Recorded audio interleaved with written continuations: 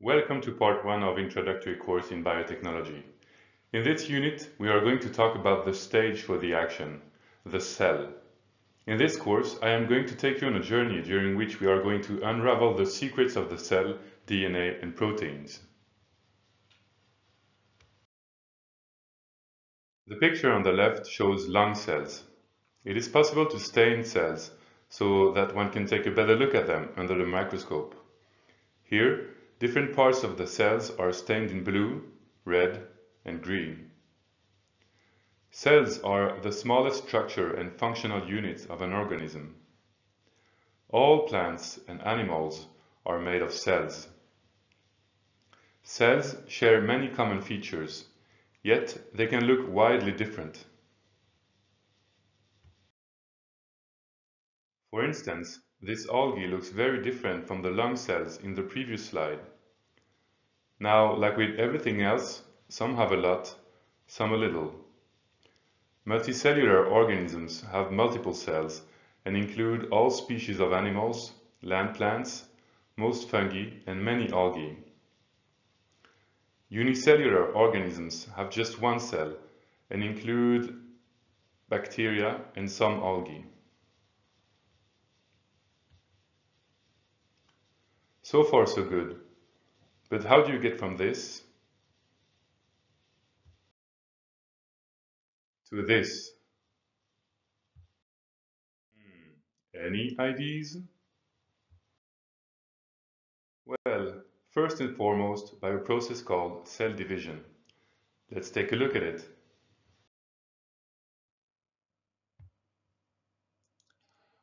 We are looking at a time lapse of cells that are dividing. Take a look at how two cells are formed from one single cell. Remarkable, right? This is the process that mainly formed you as a human, from the fusion of an egg cell of your mother with a sperm cell from your father.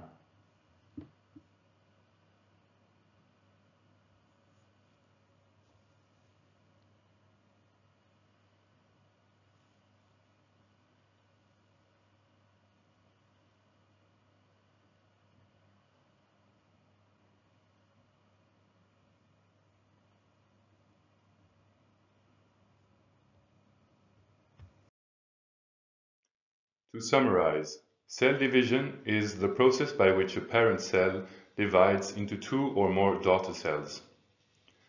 Okay, but if cells just divide, you may say, how come that I have skin cells, muscle cells, blood cells, etc.? Well, because a multicellular organism like yourself is also formed by a process of cell differentiation. Let's take a look at it.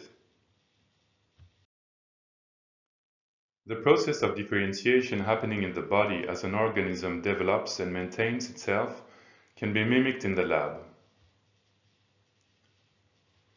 We are looking at beating aggregates of cells 5 weeks after start of differentiation. This video shows the generation of human heart muscle cells from stem cells.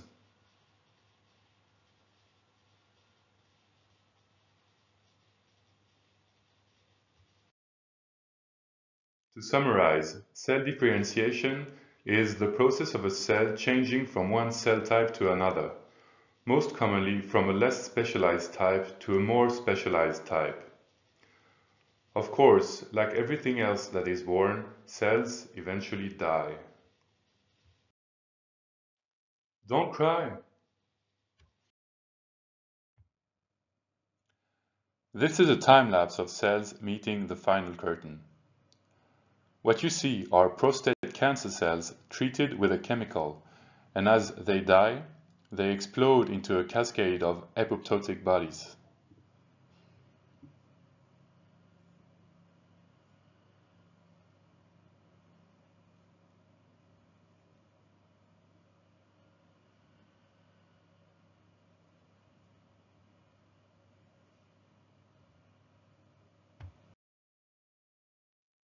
Apoptosis is the process of programmed cell death that occurs in multicellular organisms. As we have seen on the films, cells have clearly defined boundaries, until their death, of course. This boundary is called the cell membrane. It is not used by cells to hear, but to separate the interior of all cells from the outside environment.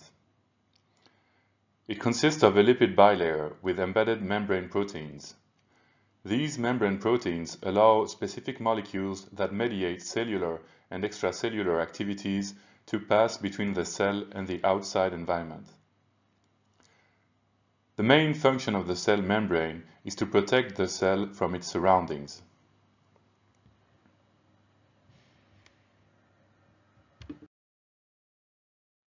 Like China has its Great Wall, plant cells and most bacteria also have a cell wall. It is a structural layer surrounding cells and located outside the cell membrane. It is composed mainly of the carbohydrate cellulose, which is the most abundant sugar on the planet. That's all good, but a cell isn't just an empty vessel, right? Yes, of course, it includes so-called organelles that carry on its functions. An organelle is a specialized subunit within a cell that has a specific function. Now let's take a look at the organelle that stores DNA, the so-called nucleus.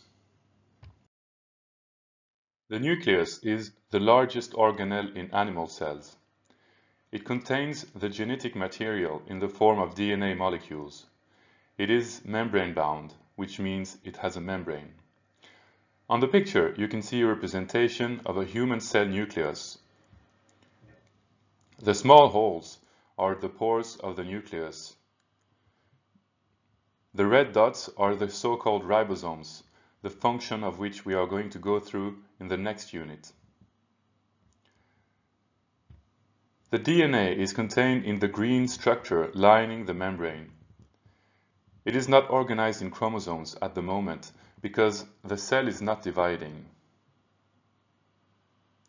The ball inside the nucleus is called the nucleolus.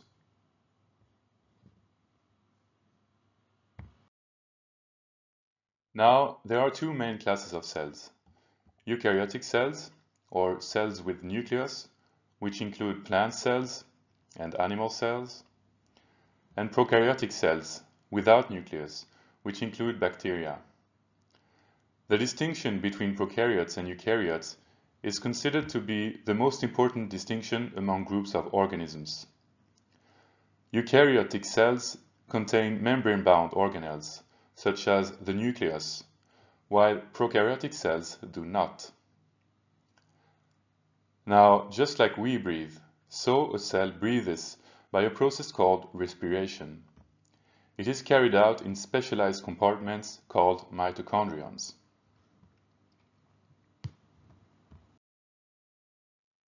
Mitochondrions are membrane-bound organelles found in the cytoplasm, the cell substance between the cell membrane and the nucleus, of almost all eukaryotic cells.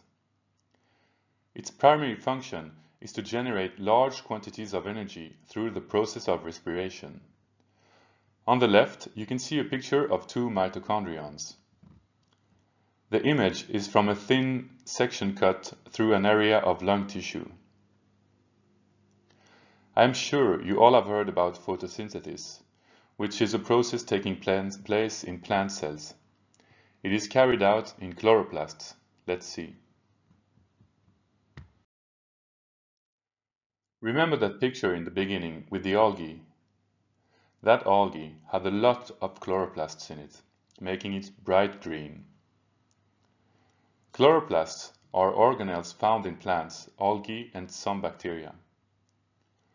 The main role of chloroplasts is to conduct photosynthesis, where the photosynthetic pigment captures the energy from sunlight, converts it, and stores it in the energy storage molecules while freeing oxygen from water. In effect, plants make their own food. We, in contrast, have to eat plants or other animals to get food. Now, let's take a look at a sketch comparing an animal cell and a plant cell. Both have a cytoplasm, a nucleus, a cell membrane, and mitochondrions. The main differences concern the presence of a cell wall, a vacuole, and chloroplasts in the plant cell. Now, watch out. There is one single big difference between eukaryotic cells and bacteria that you need to remember.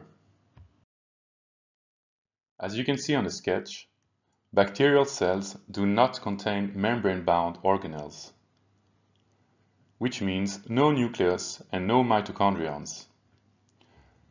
The blue structure is the bacterial chromosome.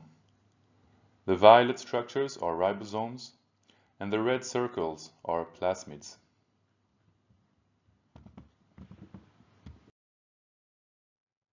Here is a summary checklist of what we have gone through in this first unit.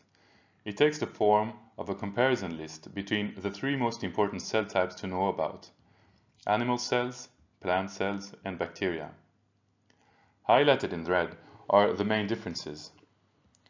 As we have seen, these include the absence of a nucleus and mitochondrions in bacteria, the presence of a cell wall in plant cells and bacteria, and the presence of a vacuole and chloroplasts in plant cells. Congratulations! You have now completed the first unit of this introductory course in biotechnology.